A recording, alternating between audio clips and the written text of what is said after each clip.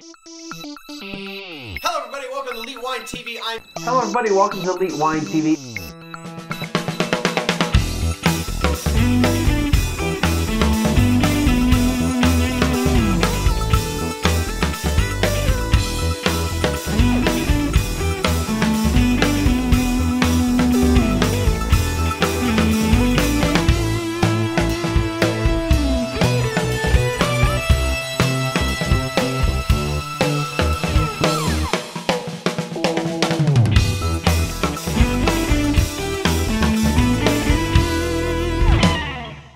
Hello everybody, welcome to Elite Wine TV. I'm your host Mark Fusco here for another episode of the show. So, all right, so last week we did the first version of the show. I hope it all turned out well because I'm recording both episodes, both shows today. So hoping that last week's turned out exactly how I wanted. If not, well, I'll tweak it a little more. But anyway, so let's get right into the wine here. And so I bought this. Little story how and why I bought this. I've seen this label for a while in the store, and one of the places I worked actually had, I think their old vine Zin, and I was just kind of like, yeah, whatever, you know. Especially, you know, the place I worked at and the type of wines we had, it was like, yeah, they're not going to be anything great anyway. But I've never had one, so it's kind of bad to sit there and make these judgment calls, you know, on wines that you've never had just based upon whatever. All right. So I was in the store, and I told this wine rep who happened to be there, I said, hey, this is who I am, this is what I do, and do you have any suggestions? And he suggested Gnarly Head. And actually, if I remember, he actually suggested the Authentic Red. So this is what we've got. We've got the 2010 Gnarly Head Authentic Red. This is from Lodi, California. And so he was like, yeah, man, this wine we're doing really well with, it's selling a lot, blah, blah, blah. And I'm like, okay. You know, and he's the rep for the wine. Well, actually, I think he's the rep for the distributor. Maybe not the rep for the wine itself, but you know how, you know, they're you know, he's going to suggest these wines. You know, but I told him, like, yeah, who's the rep for the distributor? So I'm like, what wines do you have in your portfolio you think I should try? So a few months later, I'm finally trying it. So I bought it for $9.99 at World Market. It regularly sells for $11.99. And so these Gnarly Head, they've been around for a little while. Kind of their claim to fame is that, well, the name of the winery Gnarly Head is because especially the Zinfandel vines, they have gnarly heads. It's called head training. Not really sure exactly what head training is because not something I've really looked at a whole lot during my studies with wine. But basically the tops of the vines, and if you go to the website, and I don't know if you can see it on, you kind of get an idea from the label. But the tops of the heads of the vines are kind of gnarly, okay? And I know for sure the Zin is that way, but they talked about the other vines doing the same type of head training. And that these vines are 35 to 80 years old. So these are older vines, which means that the grapes, they have less grapes, they produce less grapes, they're smaller berries, so you have more concentrated flavors. And versus your bulk wines that are just, you know, full big berries and they're in fertile territory and they just grow like weeds, blah, blah, blah, okay? So, let's get right into the wine. All right, check the color. Pretty deep, it's not, I can't really see through it very well. And I don't have a white background now on the thing, but I'm just gonna save do that. But you know what? It's a nice deep dark color. Not a huge lot of rim variation. I mean, it's only 2 years old, so it's not gonna show any type of age. As far as staining on the glass, I don't really see too much staining on the glass or the tears, but I'd say a medium viscosity. Yeah. It's 14.5% alcohol, which is about what it should be. Phone's ringing in the background. Let that go off to voicemail. All right, let's check it out. Smells pretty good so far. Oh, I forgot to say what's in the wine. It's Zin Merlot, Cabernet Sauvignon, and Petit Syrah. Forgot. So it's Zin-based wine. Assuming that Zin is the most, whatever, the most amount, if they follow like the typical order, is the highest amount of highest percentage. That's the word I'm looking for. Highest percentage is Zin.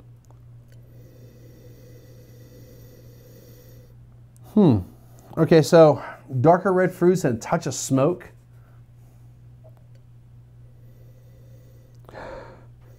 Maybe a little bit of wood. I'm getting more like baking spices, not really any vanilla.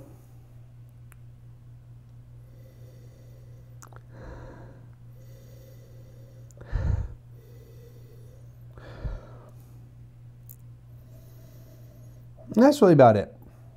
Let's check out the palate.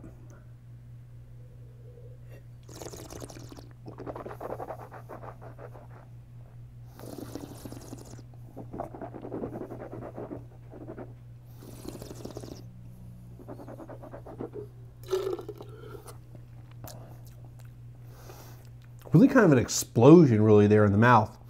Some really nice fruit in there. I'm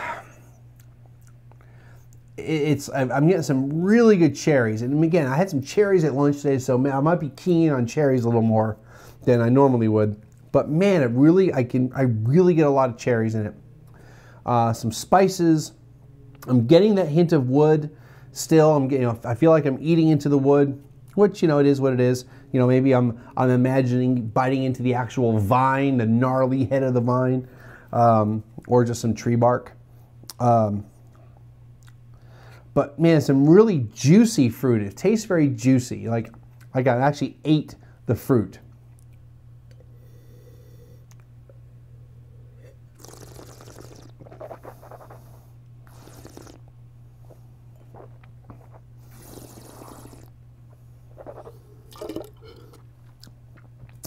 Tannins, medium minus, almost low, but medium minus.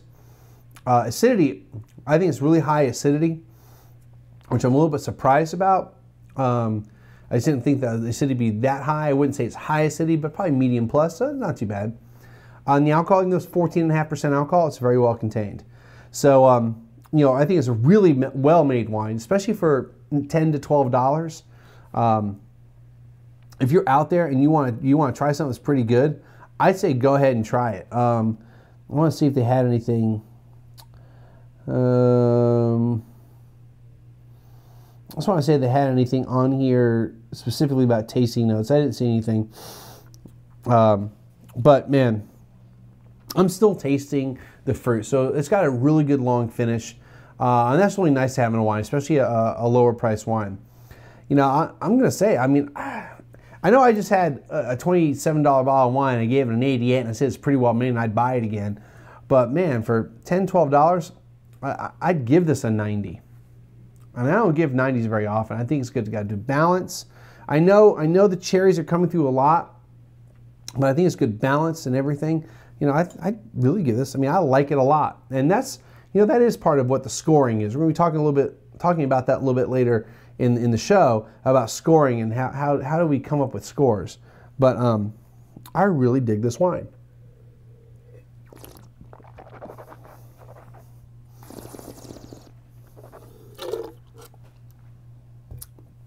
Definitely. You find it at your local grocery store or local wine shop, which you probably will. I say definitely go for it. It says pair it with boldly flavored foods like steak, grilled chops, or barbecue. Sure. I don't know. Sounds good. I'd probably go more barbecue and steak rather than chops, but if you got some good pork chops, I can see doing that. All right, so that's going to do it for this segment. We're going to move on to the next wine. Again, I'm still learning how I want to move from segment to segment. Haven't figured that out yet. So, all right. So that's going to do it for this wine. We're going to move on to the next wine after this break. If you're watching it on the website or Blip TV, if you're not, you're going to see the little go through, and we're going to be on the next wine. All right, so now we're moving on to the next wine. Now, this wine I bought really because of the name. It was on Woot, wine.woot.com. I bought it because of the name.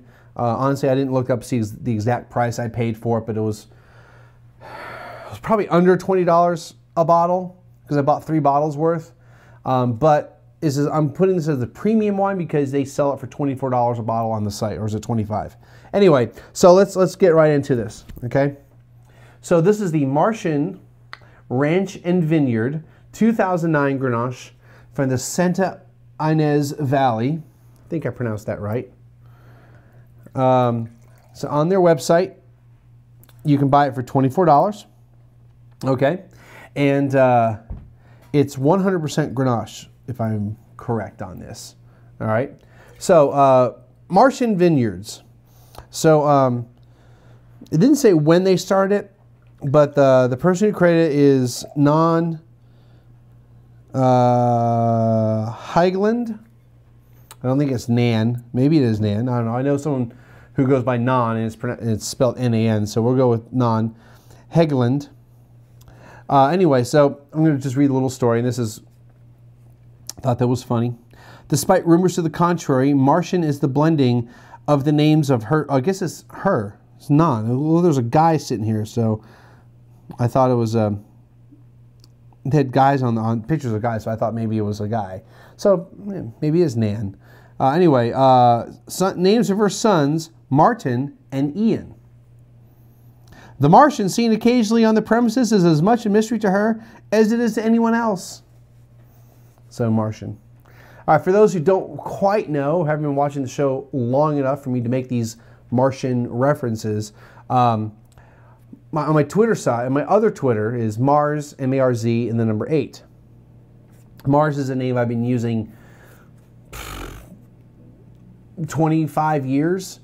So it's an alter ego. It's you know, how I, especially on the internet, how I identify myself, unless I'm doing a wine thing specifically, but it's how I identify myself on the internet, bulletin boards, gaming, whatever.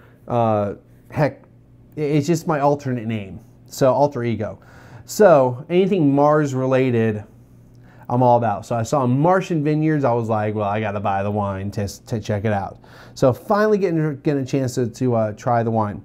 So let's go to, yeah, they didn't really put anything on here as far as the wine. So we're going to make the assumption that it's 100% Grenache, though it technically could have up to 25% other grapes in it. Okay. All right, so let's check it out. Color. All right, it's not opaque. You can kind of see through it, so it's a little bit light. So that's not too bad. Okay, check out the viscosity. Granted, I've had a lot of wines in this glass, so viscosity might be a little bit deceptive now. But also just you know, swirling the wine in the glass, I don't see a lot of staining.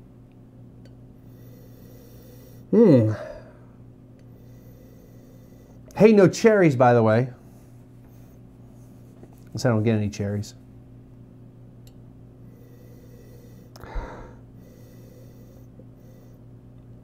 Not so much on the fruit, but more of an earthiness, minerality to it. Kind of smoky. A little bit of wood.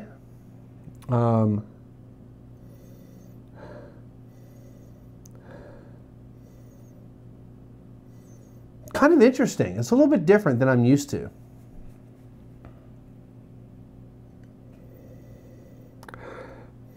But like I said, I don't really get a whole heck of a lot of fruit. I get a little bit of earthiness and some wood and a little smoke. All right, let's see how it tastes.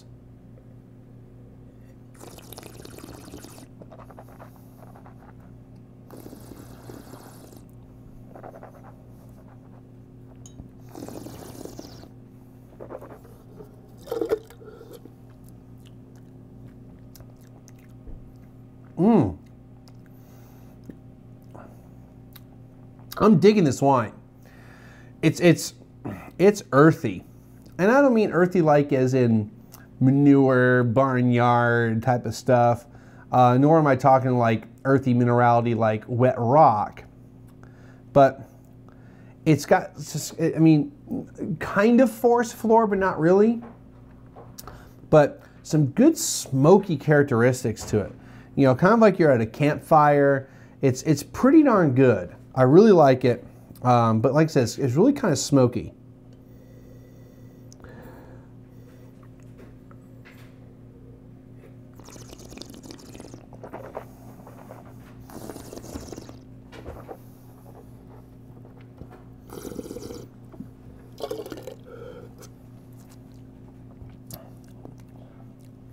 But again, not a lot of fruit. I don't really get a whole lot of fruit. Maybe a little red fruit here and there, but... And actually, in a way... Okay, so I keep talking about I don't get a lot of fruit. Maybe some blueberry type of stuff. A little blue fruit type of thing, okay? I get maybe a hint of that. Tannins, right here, right here. Not all over the mouth. I'm going to say they're medium tannins. Acid's pretty good. I say medium to medium plus on the tannins. It doesn't taste like the alcohol is really high. I can't tell just from tasting it, but let's see what it says. 14%, so well contained. I really dig the wine, and it's just that smoky characteristic. I mean, man, you barbecue. I mean, just some nice brisket. That light just went out. All right, so that means I'm getting near the end of the time for the batteries. But you know, I'm really digging the wine. Is it the most phenomenal wine I've ever had? No, but I really like it. You know, I just want to make you realize I'm not thinking it's like phenomenal, but man, I really like it. I mean, I'm going to give it a 90. You know, which again, we don't give 90s a lot in this show, or I don't. So I think it's really good. And for sure, you know, on Woot, you know, I got this thing off of Woot, and now I really need to make sure I tell you exactly how much I paid for, because I left everything. I left the information upstairs. But $24, I don't think is an unreasonable amount of money for this wine at all.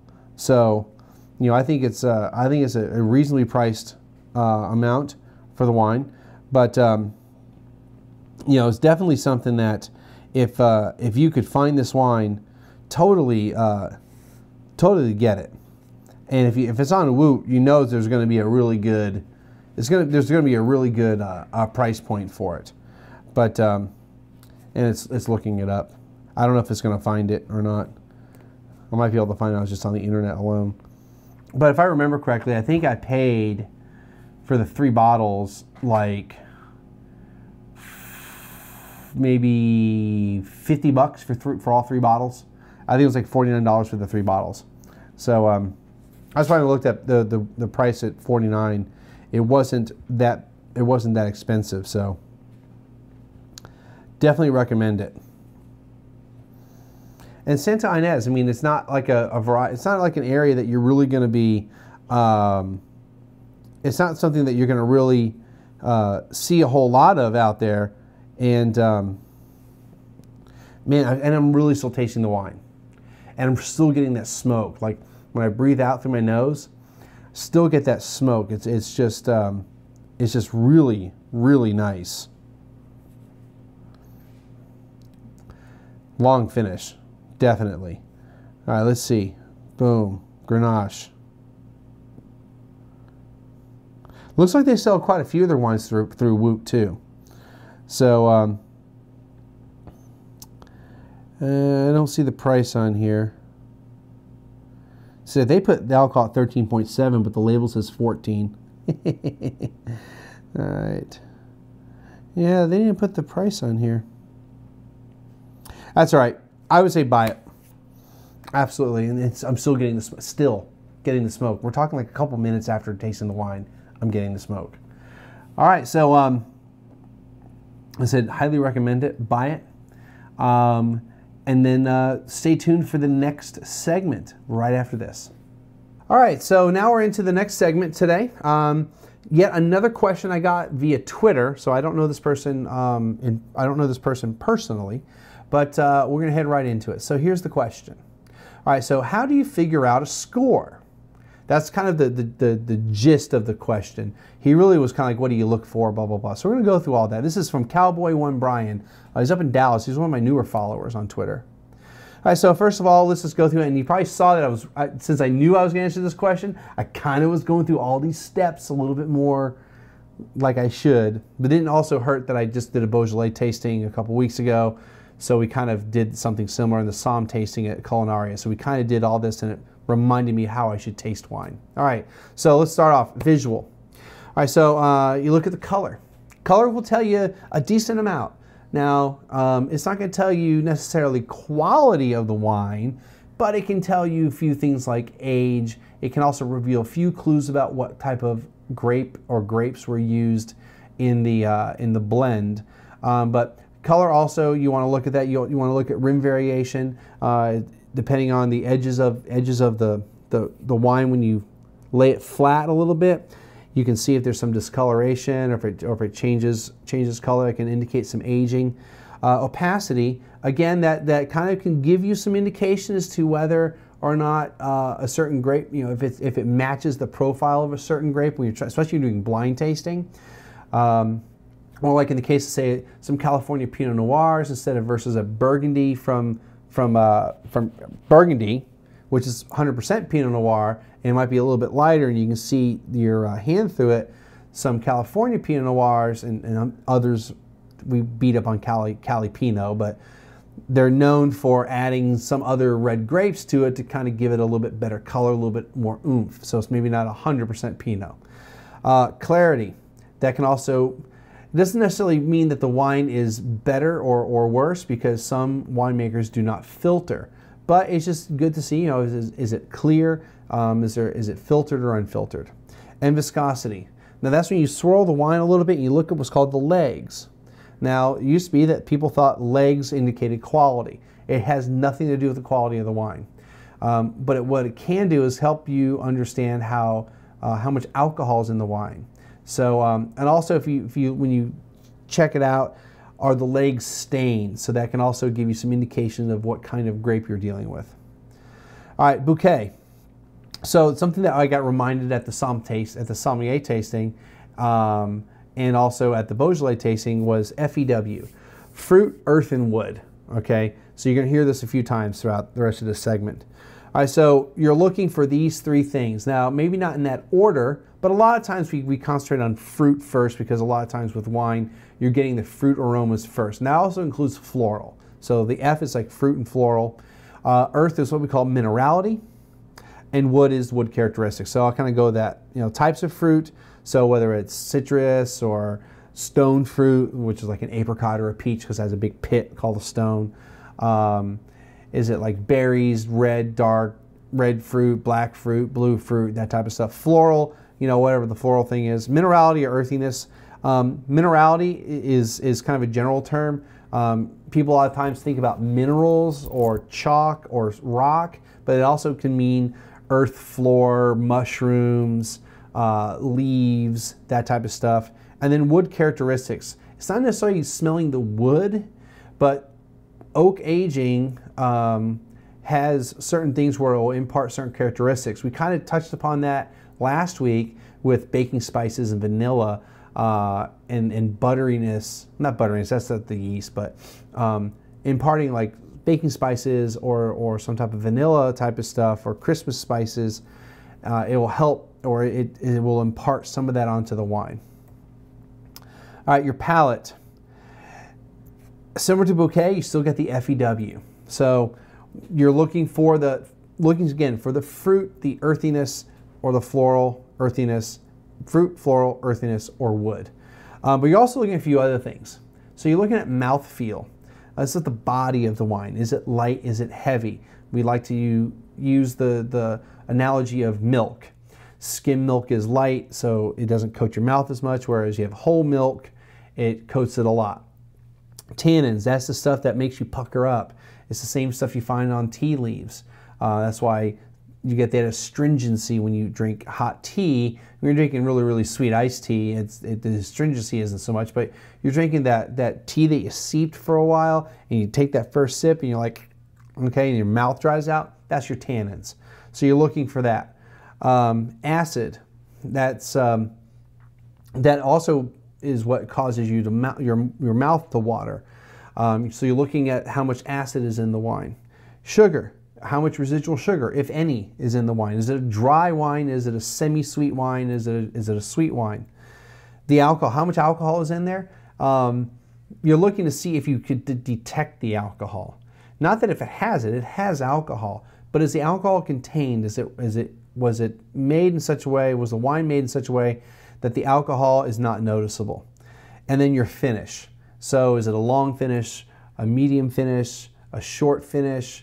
That tends to give you a perception of how good a wine is by how long you taste it after you do that initial sip. I mean, I've had some wines the past couple weeks, on the show that I was tasting for minutes, and others was like, okay, I don't really taste anything. All right, so you're looking at all these things, and you're wanting to see what kind of balance that you have. Is something out of balance? Is something more prominent than the next? And what kinds of flavors are you getting? So now what you're doing is you're going through the analysis. Like I said, balance. Is the wine balanced? Is the sugar and acid levels balanced? Or are the sugar and acid levels balanced? Are the tannins what they should be? Or is it just rips you a new one, okay? Or is it supposed to? It could be a very, very heavily tannic wine and it needs time to breathe. And you just pop it out of the bottle and it really hasn't time to really open up and soften the tannins. You're looking at quality. And that's an overall impression of how well everything was put together. Now you're getting to the point of faults. I talked about Brettanomyces, which is a yeast that imparts certain things like Band-Aid, okay, or other like barnyard type of aromas and flavors to a wine. Now some people find that really great. The barnyard stuff I don't mind. Band-Aid maybe not so much, but I don't like to see that as overpowering everything. And some people view that as a complete fault. So we're talking quality. How much of anything? Too much of one thing could be too much of anything is not necessarily a good thing. So you look at your quality. How well was it made? That goes with balance. Varietally correct. If I'm drinking a Cabernet Sauvignon, it should taste like a Cabernet Sauvignon. Example of this, I reviewed Greg Popovich's A to Z wine, not A to Z, Silver and Black wine last year. A to Z is the producer. He's a partner with that winery out of Oregon. And I made an assumption that it was Pinot Noir because Pop has a Pinot Noir that he makes that he doesn't sell. It's really for him to hand out to people. And I'm trying to get an interview with you, Pop. So I'm going to be bugging you guys, and probably this week I'm starting to bug you about it. But I tasted this wine, and I was like, man, it really doesn't taste like a Pinot Noir. It tastes like something else. Well, there was no way to tell exactly what it was, but I went through with their website on camera, and I started looking at some of the other wines. I said, this just tastes too much like this wine, and it's probably just a rebranding of this wine. Maybe a little variation, but it's probably that. Same thing happened at Beaujolais tasting. So Beaujolais is known for Gamay. But we had a sparkling wine. Didn't really think too much about it. Because I didn't think it was actually a Beaujolais sparkling wine. I thought it was more of a Burgundian sparkling wine, which means it's Chardonnay. So then we have this other white wine, and I'm looking at it, and it's like white Beaujolais. I'm like, really? It's a white Beaujolais? I'm tasting it, and the master somms are there, and they're like, blah, blah, blah, and I'm the front part of the table, I'm in front of the class, and I just kind of go, that's really interesting, because I've never had a white wine made from Gamay. And I was all confused, because it really tastes like a Chardonnay. And they're like, it's not a Chardonnay. It's like, well, that's why I think it tastes like a Chardonnay. And I wasn't trying to cover myself, but in my mind, I'm like going, this doesn't taste like a Gamay, even if it's white Gamay. It tastes like Chardonnay. And so it was. So varietally correct. Is it what you expect it to be? Complexity. Is the wine complex or is it not? Now, some wines don't need to be complex to be really good and get good scores. But if they're very one-dimensional, if it feels like they're a one-trick pony, I might not want to give them such a high score. If it's very complex, as long as everything's balanced and it's made and the quality seems good, then we're okay. Because sometimes it's like, man, there's a lot going on in this wine, but I can't, it's just too much. Okay, so again, too much of a good thing is not necessarily bad. All right, so scoring. Honestly, do I like it or not? That's really the biggest thing about how I'm going to score the wine. Now I'll admit, if I don't like the wine, now I'm gonna really drill into the analysis. Is it a good wine? Is it technically a good wine? Not, do I like it or I don't like it? If I don't like it, it's gonna get a 60, okay? But how do I score? Well, I kind of combine what Gary Vaynerchuk has done and Robert Parker and the Wine Enthusiast scoring. And I had this chart, which it'd be hard, if I put it up, it's kind of hard for you to read everything. But I got a chart from somewhere off the internet about how we rate wines. And it has all these scoring things, 100 point, 10 point, 20 point, stars, whatever. And they kind of compared everything to see what it was like. That light just went out. To kind of compare everything to see how they all line up. So I'll go through what kind of my general idea. If you're just a wine and you're the worst wine in the world, I got this from Gary, you get a 50. I've never had a 50. I've had some that were close, like in the 60s, but if you know it's just alcoholic grape juice and there's nothing as horrible, you're gonna get a 50 at least, nothing below.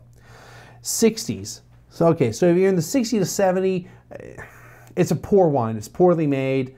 It lacks what it needs, the characteristically. Maybe it's stylistically bad, but it's not good. Man, all the lights are going out. These should be new batteries. Oops. All right, which means I need to start wrapping this up. 70s, average, but somewhat uninspiring type of wine. Okay.